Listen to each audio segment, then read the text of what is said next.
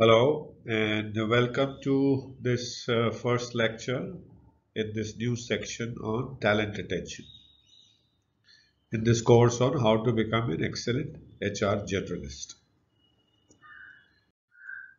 So in this section, what we will do is to give you an in-depth understanding of how to retain your talent to become an excellent HR generalist and build a great career in HR. And in this particular lecture, we will talk about two things. What do we mean by talent retention, and what is that overall? Is there a overall retention process, talent retention process that we can look at? We will talk about that in this lecture. So, any thoughts? How to best retain your talent?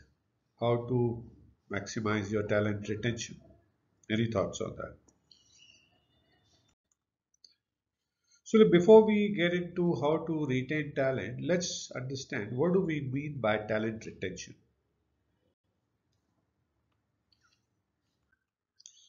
And in that, let's first define what is talent.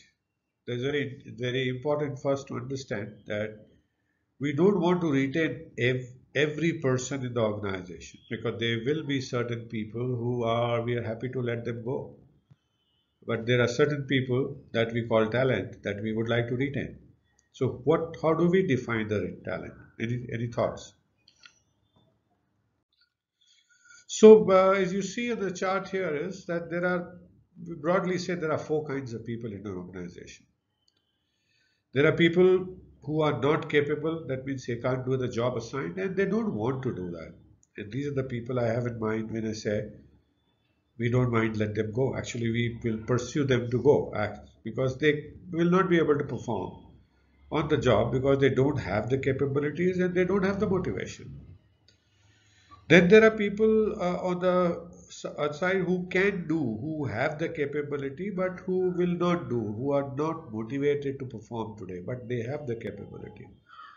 So these are the people one needs to counsel, one needs to sit together, understand what is causing them not to perform because of their motivation, what is causing their motivation not to be aligned with the organization. And it is the manager's job to basically see how can we get them motivated. The third kind of people are who don't have the capabilities, who cannot do, but who are interested in doing. They are hugely passionate about wanting to perform on the job, but they lack the skills, knowledge, whatever is needed to perform on the job. And finally, there is this talented group of people who have both, who are passionate about their job, who are very motivated to do what they want to do, and who have the required skills and capabilities to do what is required from the job. And this is what we call as talent. So obviously in an organization, our interest is to retain this talent who can do and will do. Develop people who cannot do but will do, motivate the people who can do but are not able to do, and let go of people in a nice way who will not do and cannot do.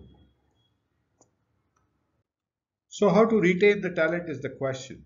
Over a period of time, we would like those talented people who have the skills and knowledge and who can perform on the job because they are hugely motivated as well as they can perform, they don't have the skills and knowledge to perform. So how to retain this talent? How to keep the best? Any thoughts? So what you need to do is in this 4 steps that you can see. First, identify the talent to be retained. You surely don't want to retain the people who are neither motivated nor skilled. But you want to look at, so you need to identify the talent, first thing. Second, having identified the talent, you need to understand their aspirations, about their motivations and aspirations. What is it that they want to achieve in life?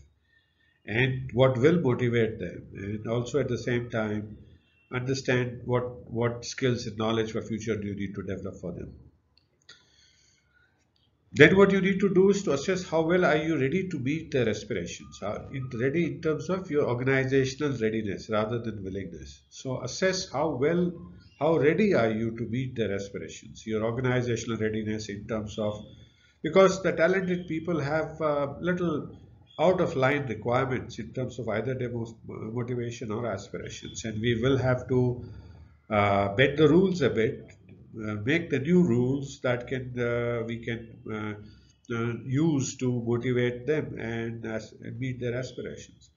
And then we do what we need to do is develop the plans to address the gaps. So retain the talent requires you to take a different view of things at this as it happens. This is not normal run-of-the-mill HR operations. As HR journalists, you'll have to understand motivations, aspirations, and tweak the rules or make new rules that can make them stay with you.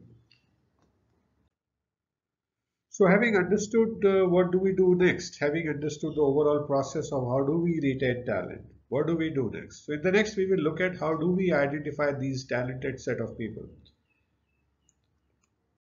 So thank you so much for watching this first lecture in talent retention. I hope you continue to learn something new, continuing to enjoy, and I look forward to see you again in the next lecture.